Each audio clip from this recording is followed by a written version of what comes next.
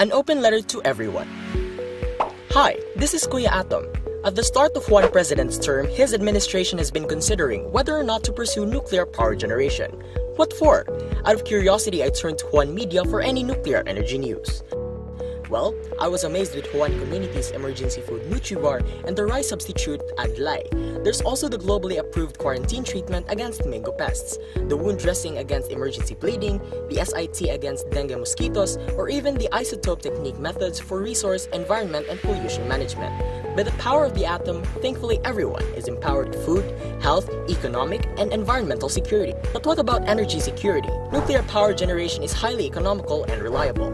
It keeps the air clean and promotes global sustainable goals. It can also be the re-emerging renewable energy option for the realization of Philippines' Ambisyon Natin 2040. You see, I'm an avid fan of Juan Community, but here are some numbers I'm trying to figure out. The Philippines is the first ASEAN member state that has a non-operating nuclear power plant. Why it isn't operational yet is because of Juan Community's concern on meeting the nuclear energy safety, security, and safeguard requirements. But with nuclear science and technology advancements, plus the operational experiences of Juan's friends, atomic power could be the key. As of October 2017, there are 448 operational nuclear reactors and 57 more under construction. The US has the most with 99, followed by France, Japan, then China. China, the newcomer of 1991, has 38, plus 19 more under construction.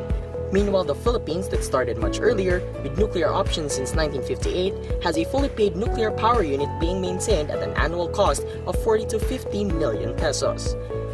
Should we not address public confidence, commit to nuclear policies, and train for technical expertise? And get our act together. For one, sincerely, Kuya Atom.